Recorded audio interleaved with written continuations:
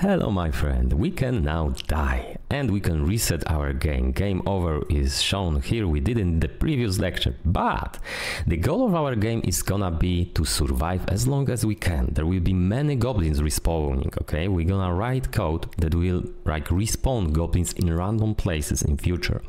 But we need to track the time, how long the player survives. Right, so he can make some kind of records, so this game have any fun feature in it. So how do we count in Godot? Firstly, let's create a canvas layer.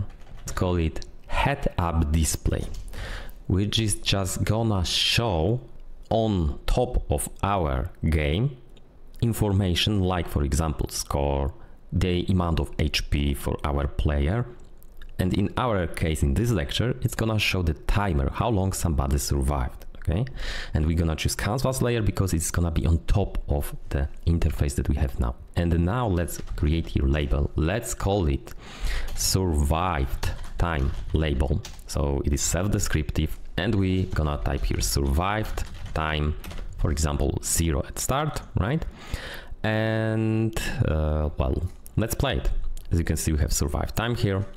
Let's make it a bit bigger. So let's make it, for example, 30 pixels. And let's also go to layout and do the transform. And let's put, for example, 10 pixels on x-axis. So it's not like stuck to the left side. And we want to increase it every second. How do we increase something every second? We have got a node that is called timer.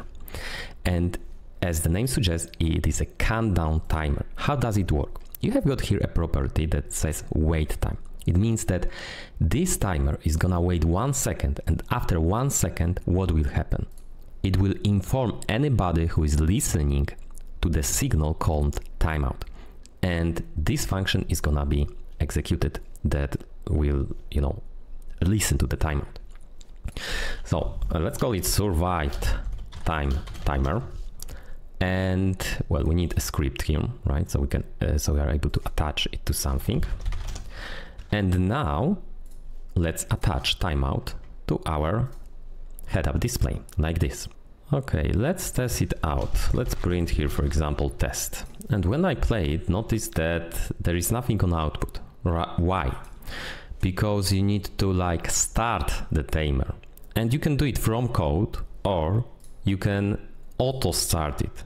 So now, as you can see, we have test 1 time, 2 times, 3 times. So the test shows up every second because timer is waiting 1 second, and then the timeout signals everybody who is listening to the timeout, and the function that listens to it is also survive time timer timeout, which invokes, executes test, right? And it happens every second. If I did it one shot, it means that it's gonna happen only once, and that's all. It finished working, okay?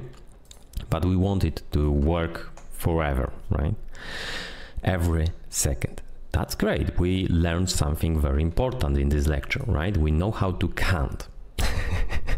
But how do we change now the value?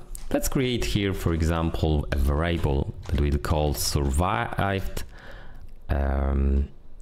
time, and let's assign to it 0 at start, okay? And here instead we're gonna print now survive time, but let's increase it before by 1. This means that we're gonna increase it from 0 to 1, and in 1 second when this invokes, it's gonna be again increased by 1 and again and again.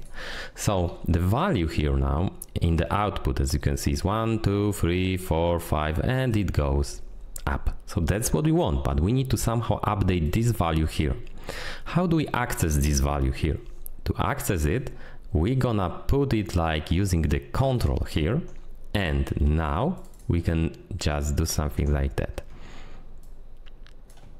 This, then access text, and type here survived time, right?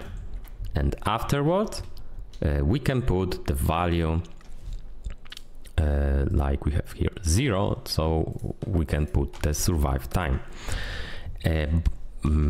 which is gonna be like this. Okay, we need to also say what type is the survive time, and it is digit. Let's see how it, as you can see, it did it this way, the %d, because it means that put survive time into this place, and this is a digit. So as you can see now, it increases here. 1, 2, 3, 4, 5, 6, and so on.